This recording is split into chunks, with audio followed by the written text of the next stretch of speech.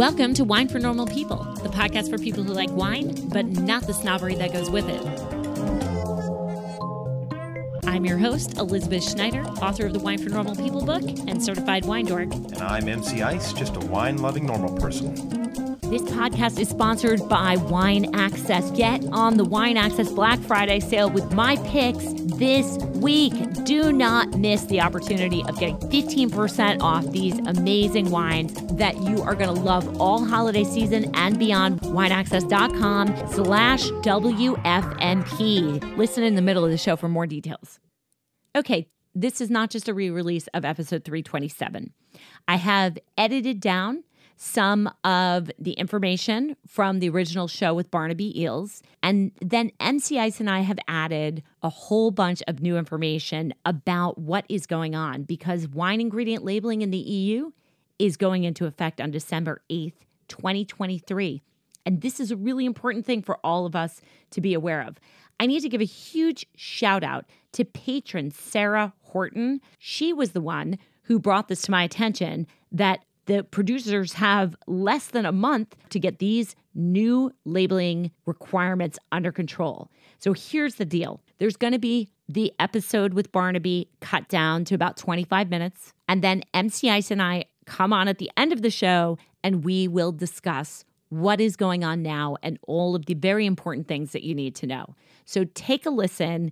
As we say at the end of the episode, we're probably going to need to do this yet again. It's really not that long, but we did want to make sure that we informed you of new news on this show. Barnaby Eales does a great job of framing it. So listen to that first part of the show and then make sure you stick around and listen to what is going on right now. Super important stuff. Very cool. And now we'll get to the show.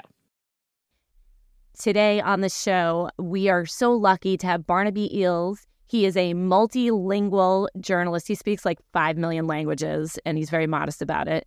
He has a WSET certification. He is a news editor who's traveled extensively on international assignments. Then in 2015, he switched over to reporting on wine. He has contributed stories to Club Enologique, Wine Searcher, Harper's, Voyage Magazine, World Travel, Wine Merchant Magazine, The Drinks Business, and Decanter. He is very, very well schooled on the topic that we're going to talk about because I found him through an article in Wine Searcher. Barnaby wrote this fantastic article about what is going on with the EU and wine ingredient labeling. And he's going to talk to us today about that. Thank you so much for being here, Barnaby. Let's start with background. The EU is trying to get more transparency around nutrition and ingredient labeling. And to be clear, I mean, this is an issue in the UK. This is an issue in the US. This is a topic that's bandied about a lot. In 2017, the EU put their foot down and said, look, you have a year to figure out nutrition and ingredient labeling. And producers put something forward that they were not satisfied by. So now there is a debate. There's a lot of different sides to this. Could you frame the debate here for us and the different sides and the different positions, please? Yeah, sure. European wine producers, both small and large, have agreed to list ingredients. However, there is consumer groups and health care groups who think what they would like to list does not go far enough in terms of nutritional and ingredient labeling. But actually, the wine producers actually want to list ingredients because they want legal certainty. So they're not opposed to having mandatory rules at all. But there are some discrepancies over which substances should be classified as ingredients. And the point of view of the side, so there's the EC, who is the moderating body, right? Yes. So you have current negotiations between the EC, legislators, and industry. This will drum up some draft legislation, and then you have the lobbying groups who will, obviously try to water it down, I imagine. We don't have any draft legislation at the moment. However, we're already seeing how this is a very sort of conflictive issue. Is it consumers in the EC, in the European community, that are like, we want this to happen? Who's driving this change? How did this become such a hot button issue? It is an odd thing that every other product that people put in their mouths is labeled except wine and spirits and beer. Absolutely. Yes. Well, historically, wine industry was opposed to having ingredients listed on labels. But now they've changed they've shifted, which is quite a major shift. There's also, obviously, consumer groups, like Eurocare and European Public Health Alliance, who have been pushing for labeling of ingredients and nutritional information for some years. Wine drinkers actually care about this. That's the motivation behind this. Consumer groups actually care because there's some question, and I think we have this in the United States especially, there's some question as to whether or not anybody actually cares and whether it's actually going to make a difference. Well, I think, yes. I'd say many consumers don't care, or it's also a question of information. I think many people aren't actually aware how wine is made or what goes in it or what ingredients are found in the end product. So most consumers probably aren't that concerned. That there's an increasing number of consumers who are concerned. And I think it's a natural evolution from what we've seen with food.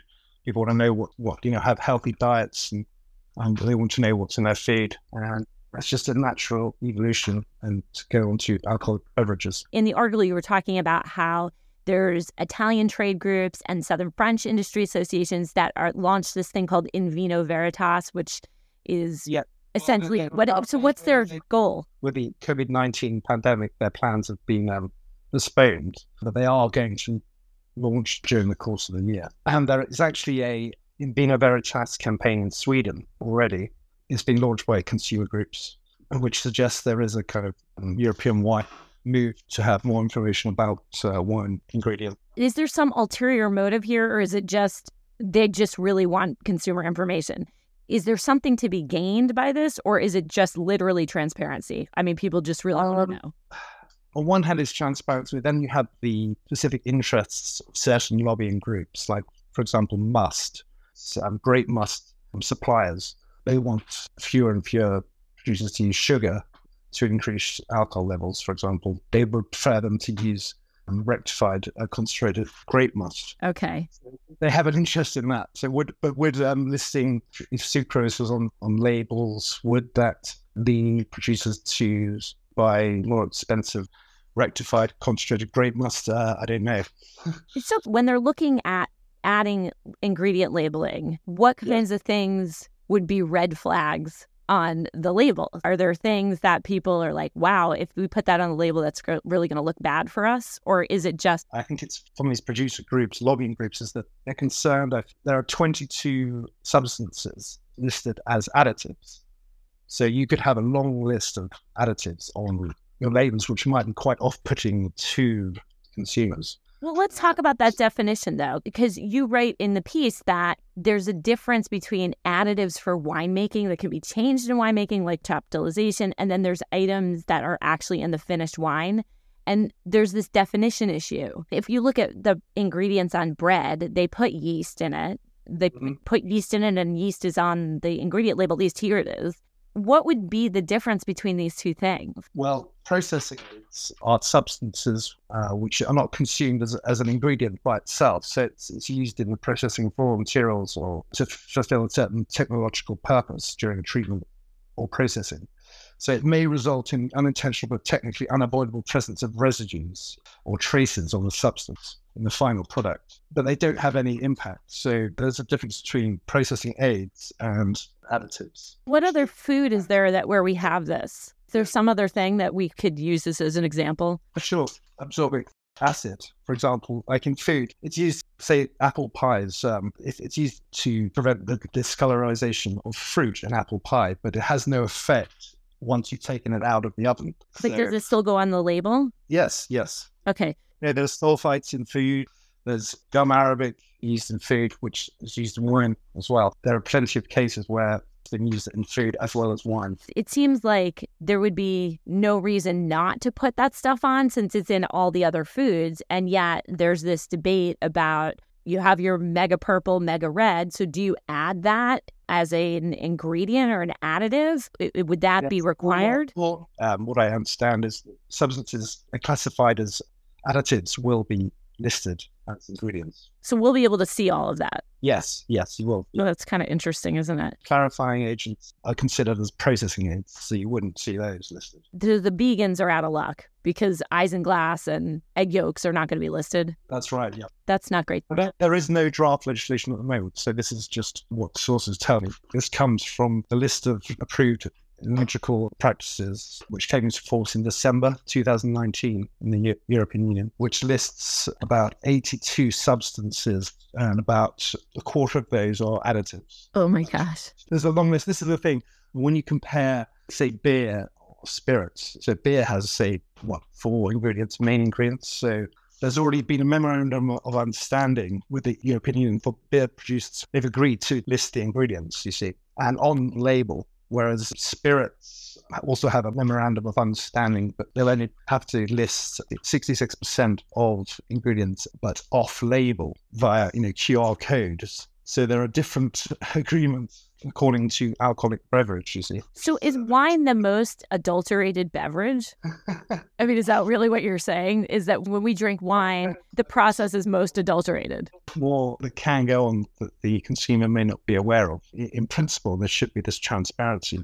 However, there are practical implications. I won't actually putting any rules into practice. There's a whole argument about whether you should have a list of ingredients on the back label or whether it should be via QR code. Industry critics say, no one's going to read it. No one's going to get their phone out and click on the QR code. I mean, how much time does the average consumer spend when they purchase bottled wine? A few seconds, maybe. Do they look at back labels even? So even if you finally get these rules where producers have to list their ingredients, then it's not certain this would make any difference to the consumers. So why are they even bothering? I think it's a question of principle, really. I think people should be able to make choices, well-informed choices. So you spoke to Dr. Simone Luce, who is the head of wine and beverages at Geisenheim University, which is one of the most esteemed wine centers for education in the world, in Rheingau in Germany. And yes. What did she say? What she said was that there had to be some legal certainties. This had to be cleared up, this issue of which products should be ingredients. Because not everyone agrees. So that's one important issue to be resolved. It seems like the EC is also saying that they do not trust wine producers to be transparent. I haven't heard them say that. Well, it just seems like from the way that they keep pushing back on them, there's an argument going on between the producers who are saying we don't want to put certain things on and the EC saying you have to, or the EC saying that doesn't go far enough and them saying, well, it does go far enough because we're not going to do this.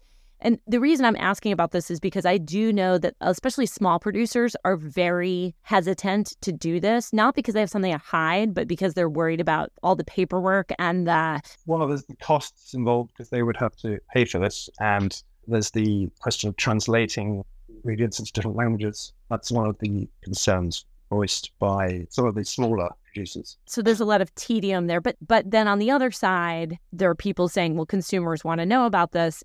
But then the third thing is you're talking about the QR codes. If you put ingredients on a QR code, nobody really will ever see that. It seems like the producers, except for the fact that it's a lot of work for them, really have nothing to win or lose from this debate, unless Barnaby Eales decides to do an expose, for instance, on all of the sketchy things that are in wine now that it's come out. Well, idea. I mean, wine is heavily regulated in the EU, that's true, but I just think that consumers don't know this. So I think you will see a consumer campaign by producers, I think, in the future, explaining why certain additives are used and the benefits of them, why sulfur is a good thing. What about residual sugar? That is one of the biggest things that I hear from wine drinkers and from myself as well. If you look at something like Alsace, there are a lot of California wines. There's a lot of residual sugar in the wines, and not all of them have a dryness scale in Alsace. That's all by producer. That would be something people would be quite interested in. Is that going to be on the label, or how would you find that out? I suspect that would come under the nutritional information in terms of energy value. Calories. Yes, and the sugar, if that's part of the negotiations as well, the extent to what they should put down the sugar from residual sugar in the nutritional information. And the nutritional information would be what's actually in the finished wine. Well, nutritional information will be energy values, the calories, but also you can have the amount of sugar. You could list the amount of residual sugar. That would be great, because then people would know what they were in for. I mean, one of the big problems that I know people have is that when you buy a wine and you think that it's dry, we see this with New Zealand Sauvignon Blanc. There are so many people that leave residual sugar in the wine. and then you get something very unexpected, especially at the lower end. And so things like that would be helpful. I think there is a distinction, though, between the nutritional information, which to me says this is what's in the finished wine, and the ingredient list, which says this is all in the back end. So do you think that they would consider doing a split where they put the nutritional information on the bottle and then put the ingredient list on the QR code? Has that been discussed at all? Or all of it would go on the QR? That's a good question. I think that's part of the negotiations. I mean, all other foodstuffs have to list their ingredients and nutritional information on the labels. Right. So they would legally need an exemption to have any split or part of the information on QR codes. Here is more of a theoretical question, which is about natural wine. You know about the natural wine movement, obviously. Yes. And they often vilify conventional wine and say that it is full of additives and it is really terrible and nobody should be drinking it and conventional producers are horrible. Will it bolster their position, or is it going to take the wind out of their sails? Because a lot of conventional producers don't use anything that much different from natural wine producers, except for sulfur to prevent microbial spoilage. Is it going to totally take the wind out of their sails for natural wine producers because they keep saying conventional wine is so terrible? Could it backfire on them? I'm not so sure if that would be the case, really. What the sort of implications would be, because if you talk to some producers, then they say, they may lead some producers to change their habits if they see their sales fall because they're listing 20 odd additives on their labels. They may change their habits in terms of wine making, but I don't think this would impact on natural wine. I think that will continue to grow. Organic, biodynamic, and natural wine production will continue to increase. Well, certainly there's a difference between biodynamic and organic, which is farming, and natural wine, which really concerns more about production, because they don't think that organic and biodynamic are enough. They want no sulfur in the wine and no ingredients in the wine, really. That's part of natural wine. They omit people who are biodynamic and organic because that's on the growing side. And so the interesting thing will be to see producers who do organic and biodynamic viticulture and then really don't add that much to the wine except for shelf stability. Will all of a sudden this be like, well, that means that there's a lot of people that actually fit into the natural wine movement if you change the definition a bit? My sense is that a lot of small producers are not using many of the additives that could be available. It's a lot of the large producers who use the things that are vilified. What do you think about that? Yes, but I think there should be more information for the consumer. Some of these additives, preservatives can be a good thing in wine production. So they're not necessarily bad things. I think there should be a consumer campaign to state, the actual role of these additives. What's their role and what are the benefits? And so they're not necessarily bad things always. And it's not a black and white scenario. No, but it seems to be painted that way a lot. We think there's the bad stuff and then there's the good stuff. And I think that there's much gray area in between. I think the ultimate change could be exactly as you said. Maybe the producers will have to change because they're adding things that people don't want. Then again, if you look at food, people eat plenty of junk food. So why wouldn't they drink junk wine? Absolutely, yes. A lot of people, I'm not bothered about what their wine's made of or how it's made or about taste and if they like it or not for many people. Do you think that because wine is already so confusing for wine drinkers that this is going to make it even worse? I mean, people have a hard time picking varietals that they like and regions that they like. This is just another thing. And to your point, if they start doing the education campaign, that's going to confuse things even more, isn't it? Yes, it could do. But I think it's a positive thing to be transparent and to explain reasons why certain things are used. You've traveled all over the world. You've reported from all these different countries.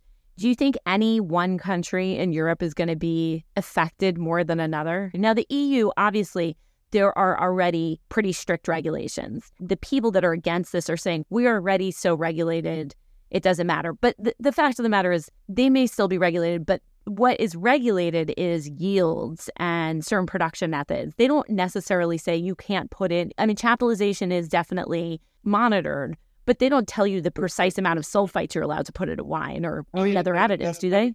There are limits. There are legal limits to how much sulfur you can put in. There's a whole list of rules and enological practices. It is heavily regulated. You can't put limitless amounts of sulfur. In the New World, you can. Right. Well, not in the EU.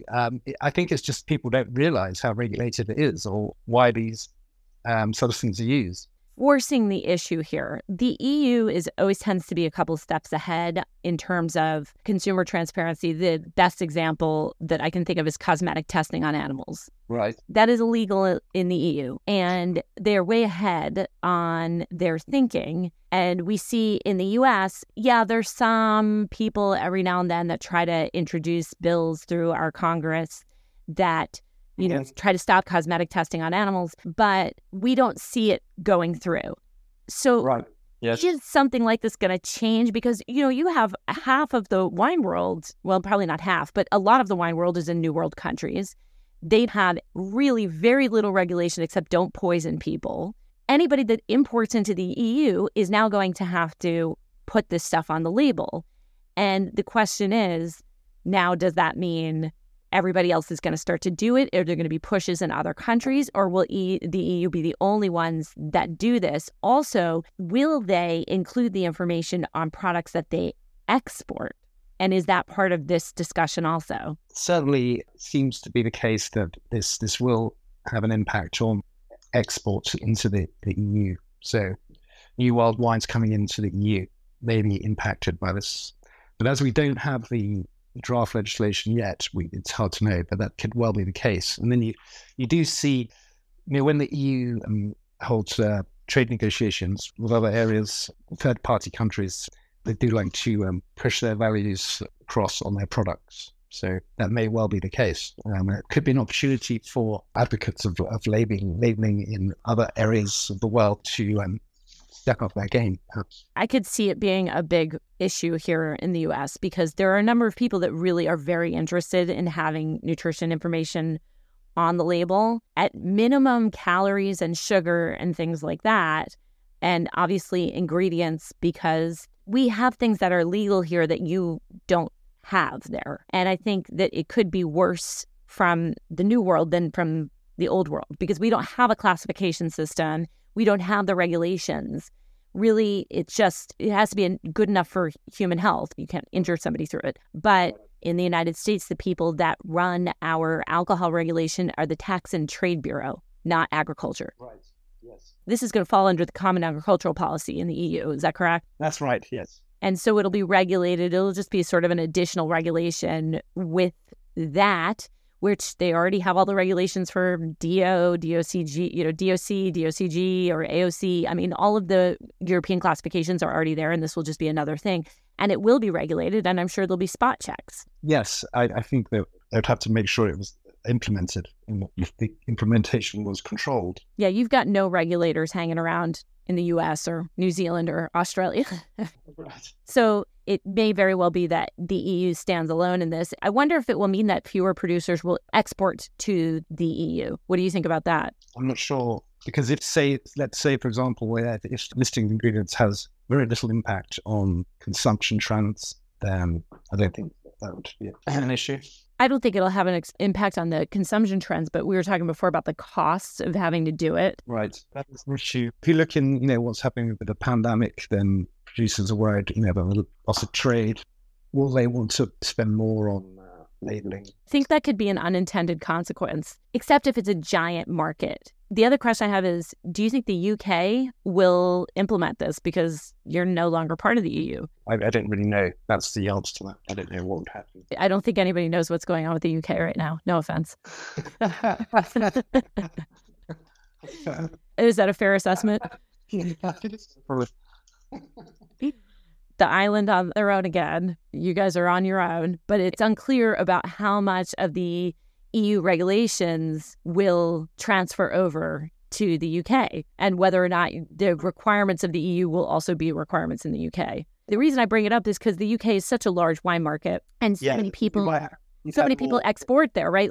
There's a huge market for Chilean wine and Australian wine and New Zealand wine and a growing market for US wine and South African wine. So if the UK does not adopt these wine labeling principles and it turns out that it's just too onerous for the producers, it could be a reason why the UK would not adopt it, because they would lose a lot of their import market if people balked. Yes, that's right. Yeah, the current British government at the moment seems to be keen on deregulation and having less rules. You have all of this stuff that needs to be figured out. What is the timeline for when they need to figure this out by? Is there a timeline? Well, it should be post 2020, so 2020, 2021. It's basically part of the reforms to the Common Agricultural Policy. So that's the kind of legal, that's where it fits in legally. But that could drag on for some years. Yeah, like everything in the EU, right? I mean, there was some disagreement, I understand, about labeling wine ingredients in the late 70s, and we're still here talking about it now. Oh my gosh. So there's a possibility that this could never happen? Or do you think now, because more people are on it, it will happen? This is the interesting, I think it is happening, and it's happening soon, but it's to what extent it will happen. Would it be watered down? Have all the lobbying groups in Brussels.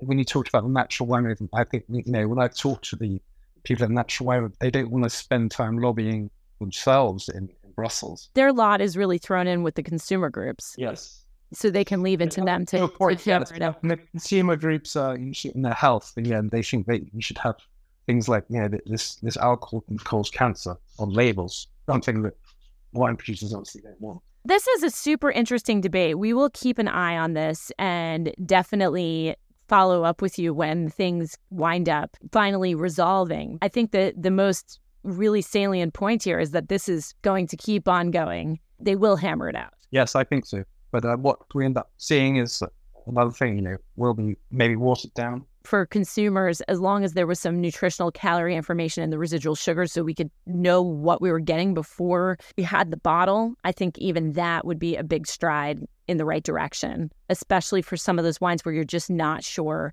what the flavor profile is, and the only information that you have to go on is the alcohol, and that tells you body, but it doesn't tell you sugar. Hopefully at least that will be on there. Yes, and cheers to transparency. Yes, absolutely. Well, thank you so much for being on the show. With that, this has been another episode of Wine for Normal People. Thank you so much for listening, and we'll catch you next time. Super interesting show. I am so glad that we are re-releasing this. I think you're going to be very excited to hear the end of the show when we talk about the stuff that's happening now. And one other thing that you should be excited about is the Black Friday sale from Wine Access. Go to wineaccess.com/WFMP and you will get a page of my picks that is going to show you the amazing wines that are for sale on Black Friday, where you'll get 15% off your order. Whether you've ordered before or not, you will be getting that 15% off on this awesome sale. The team, I've been working with them a lot. They are all experts in wine. They all have extensive years of wine buying and relationships with producers and distributors and importers, and they pick the best wines. And that's the thing. They are going to give you access to things you can't get elsewhere. So go for it. Make that order today. If you have never ordered from Wine Access, this is your time. Think about joining the Wine Access Wine for Normal People Wine Club, because we are continuing it next year. And I'll tell you, some of the stuff we've got planned for next year, it's amazing. Wineaccess.com/normal to join the wine club, and wineaccess.com/WFMP when you are cyber searching on Friday and you are looking for great Black Friday deals. Don't forget the wine. Don't forget the thing that later on you're going to say, oh, darn, I could have gotten that for 15% off. Stock up. Get a couple of cases. You will not regret it. Wineaccess.com/WFMP. Have a lovely and brilliant Thanksgiving. Whatever you are doing, know that we are thankful for you. I want to give a special shout out to the patrons, patreon.com/wine for normal people. We so appreciate you. We had an amazing time at a live patron event in New Hampshire. If you join, these are the kinds of things that you will get access to. These are true community events. That is what patreon.com/wine for normal people will get you. Join today. It is the price of a bottle of wine for an entire year of membership. Think about it. Also, winefornormalpeople.com/classes. The sparkling wine class is going up and it is ready for you to register. What a fun class on December 30th. And then you'll have the wines for New Year's Eve.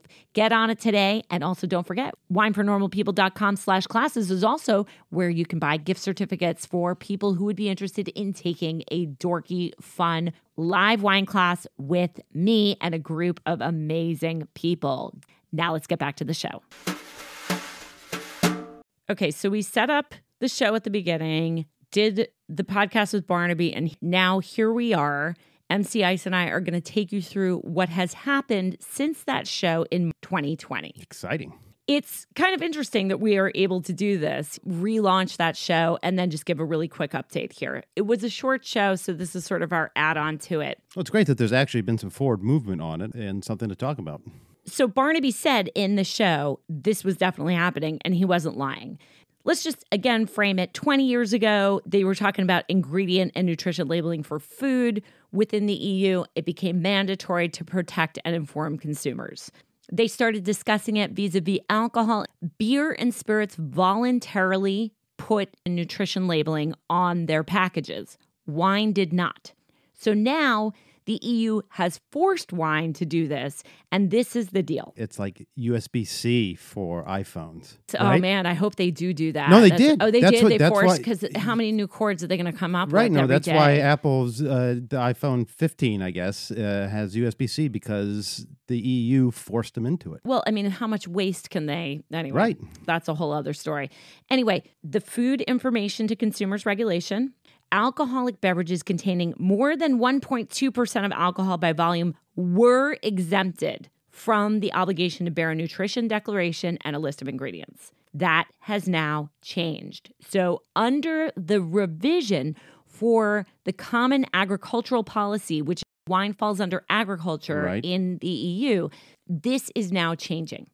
Is there a minimum alcohol threshold that it applies to? No, that 1.2% was just basically all wine was exempted before. But now every wine is included. On December 6th, 2021, the European Union made new rules, and that's concerning wine, de-alcoholized and partially de-alcoholized wine, and aromatized wine. And the new rules make a compulsory nutrition declaration and list of ingredients for wine products sold in the EU market beginning, and this is why we're doing the show, on December 8th, 2023. That's no happening. time to react. This has been planned. The producers have known that this is coming.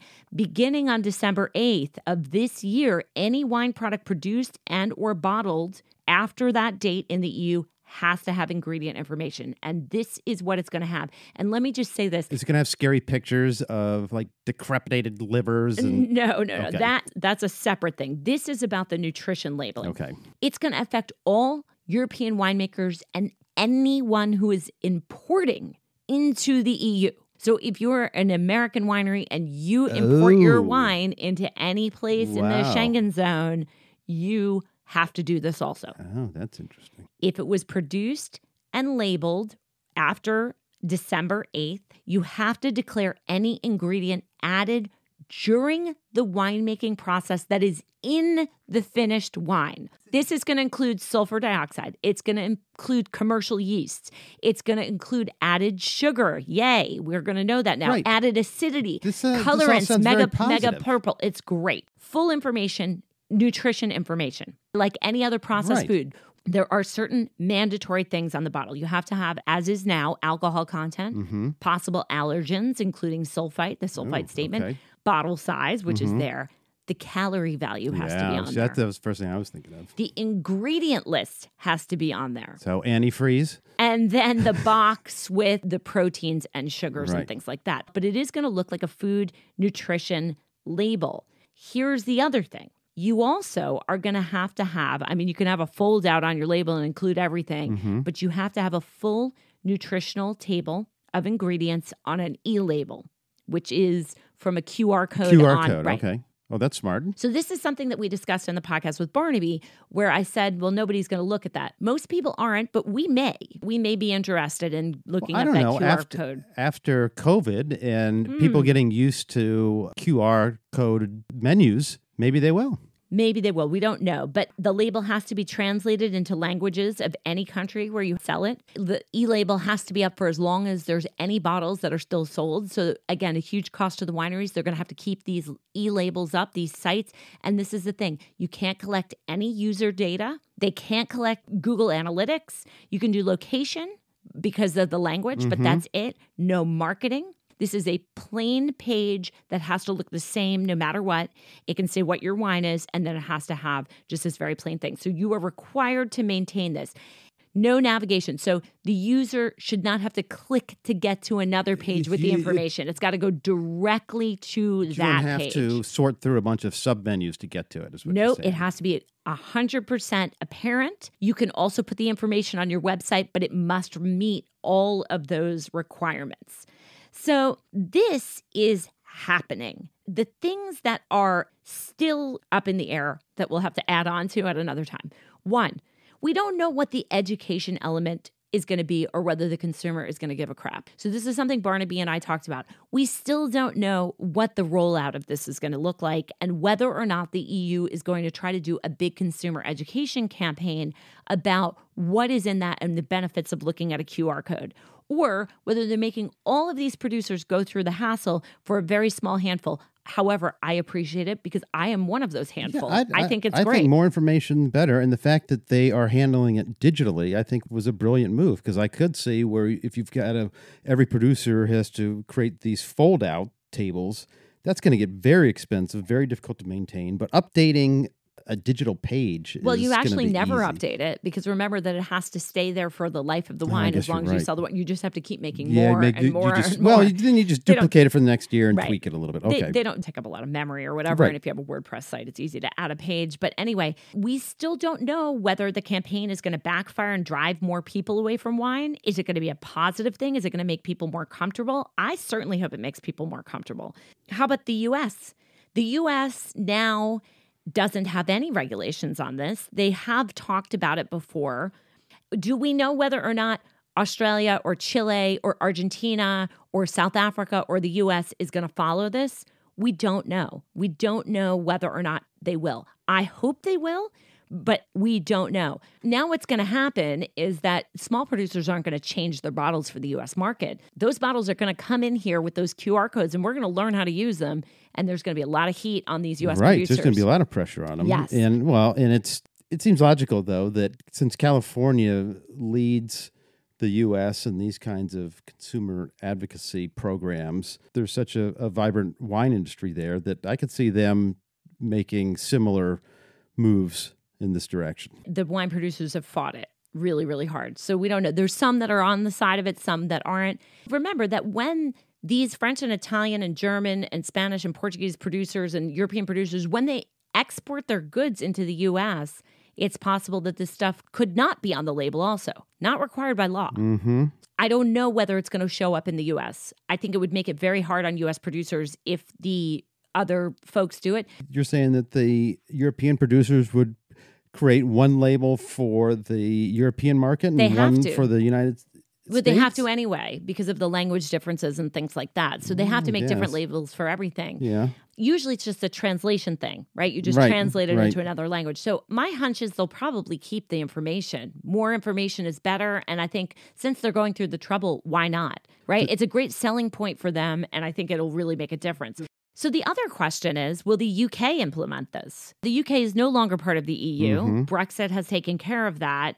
They are talking about implementing it. They also make wine. Will they require it as the stuff comes in? If they require the same ingredient labeling on the European producers and of their own producers, then there is a significant chance that the U.S. will also see these. That so, makes sense. Because it's already in English, and I'm sure that, if they're paying for the translation services already, it's going to be pretty much translated. If the UK does require it, that also means the UK is a massive market for all New World wines also. Right. All of their commonwealths are then going to have to do that. So then at that point, does that force the issue? And then everybody in wine. Effect, yeah. So it would just be the U.S. holding out, but then everybody else would do it. And then at that point, I think consumers would really advocate for it. So we will see what happens. All I can tell you right now is expect this. starting on December 8th, that is in 2 weeks, when we go to Europe, or if you are located in Europe, we will see calorie, sugar, additive information either on the label. The calorie information absolutely will be on the label, which thank God. I mean, I'm just so happy to show people that wine is not highly caloric. Right. And then it's going to have the QR code where you can find out more information about it. I think for all of us who are wine dorks, who also are concerned about residual sugar in our wine and maybe other additives in our wine, it is going to be a great thing. So hopefully they will keep those labels and they will wind up coming here to the US and being in the same format so that we can appreciate it. But certainly when you are in Europe, you will see a change on the back of every label. You're going to have to make a poll question about this in a few months to get people's attitude. Regardless, I think that more transparency for most of us is a really good thing. It is difficult for the producers. It is expensive for the producers. But once you start the process, I think that it will be a good thing. The only open questions are, is it going to be bad for wine? Is it going to be good for wine? Is it going to be something that spreads around the world? Or is it going to be something that is just contained within the EU? But keep in mind, the EU contains the top 3 wine producing countries in the world, the US being the 4th largest. They make more wine in the EU than anywhere else. So this is a significant thing. Going back and listening and just doing a light edit on the show with Barnaby, these questions that he and I had, many of them have been resolved. So I just wanted to give you an idea of what was going on. I think this is very fascinating. I hope that we get to do another build onto the show I was again. Say, I'm looking forward to when this is re-released in 2 or 3 years and we get to see what's happening in the new world. I mean, honestly, I don't think it makes sense to redo the whole show altogether because it's really just building on. Yep. So here we are 3 years later, and this is happening. Keep a tab on this. I think that it is worthwhile. I think it's great consumer protection. It's a bit weedy and complicated. I understand that. But one thing that's not weedy and complicated is we do understand the nutrition labeling. Yep. Many of us do I think look it's a at great that. thing. And I think overall, it's a great thing. And the other open question, the final open question is, which I did ask Barnaby and we sort of bandied it about, is this going to force producers who put a lot of additives in their wines to stop? Yeah, that would be really interesting. Right. So is the pressure of people looking on these sites and saying, and then potentially showing others, right?